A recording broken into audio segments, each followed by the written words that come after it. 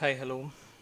In this video what we are going to see is how to create an MSI application in Intune. Log into Azure portal and go to Intune Blade, and in Intune Blade go to mobile apps. In the mobile apps Blade you can see a lot of options. Click on apps, click on add, select.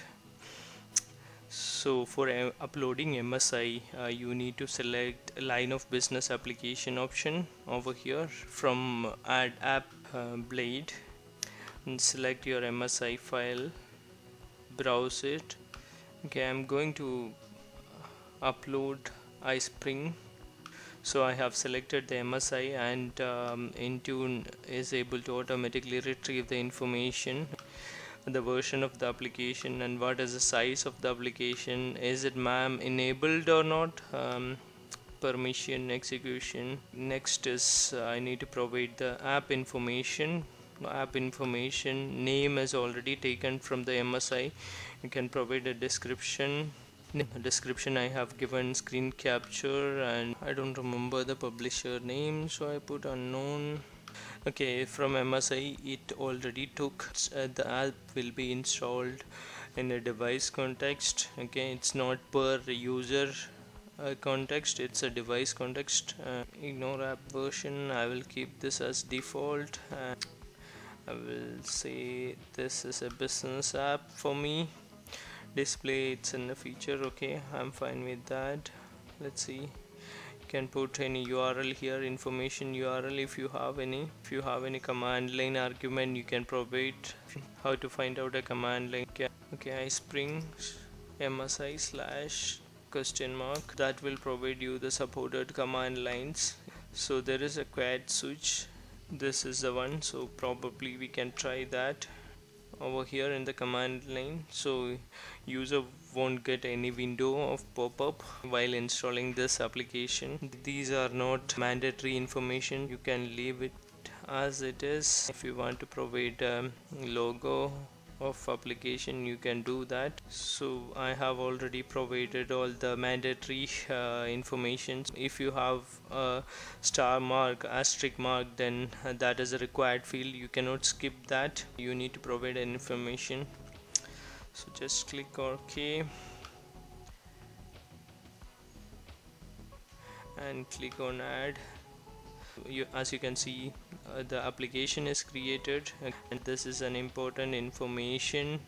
As you can see, Intune is uploading the MSI to the cloud. You can see your app is not ready yet. It is going to take maybe 1 or 2 minutes depending on your internet connection and the size of the MSI. Uploading, it says 22.89. so as you can see, the MSI is uploaded. You can click on the bell button over here, notification button over here. You will come to know whether the upload is successful or not. So if I click on iSpring, you can see I have not assigned this application to any user group. You can click on assignment, add group, select the assignment type. Available user needs to go into company portal and install it. User needs to trigger it. If it's required, it will automatically get installed. There is no user interaction required. Okay, there are a couple of options available here, so I will select required, and I will select a group over here. If you want to deploy to all users, you can do that as a required, or if you want to deploy to all devices, you can do that. Okay. I will select Bangalore users, click OK. There is no option actually, user context option is not there because MSI is not user context, it's device. And even if you want, you can exclude some groups and click on save. Let's see the deployment status. I have synced into, let me refresh company portal.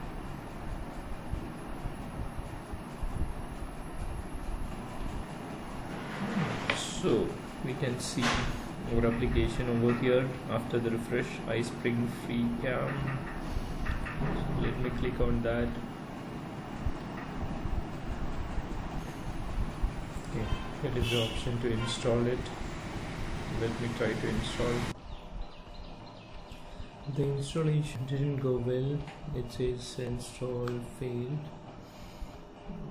The initial application installation got failed, but I restarted the machine and retried it. It automatically fixed the issue. Now you can see application is installed and it's over here. It was kind of a quiet install as we used the silent key. So the application got installed, as you can see over here. Thank you for watching. Please subscribe my YouTube channel if you have not yet subscribed, and click on bell button to get the notification. Bye bye.